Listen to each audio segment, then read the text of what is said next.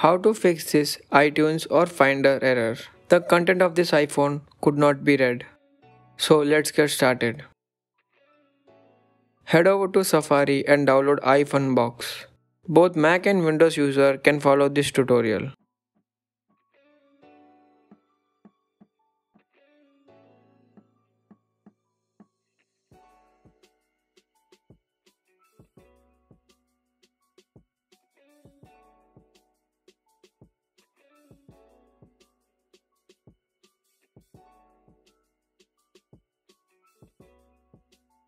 After installing iPhone box, open it.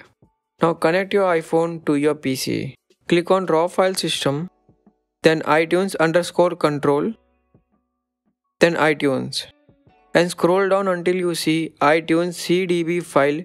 Right click and delete it. Now close up iPhone box and disconnect your iPhone. Wait for 10 to 15 seconds and reconnect your iPhone again. Thank you for watching this video. Do subscribe to the channel if you are new here.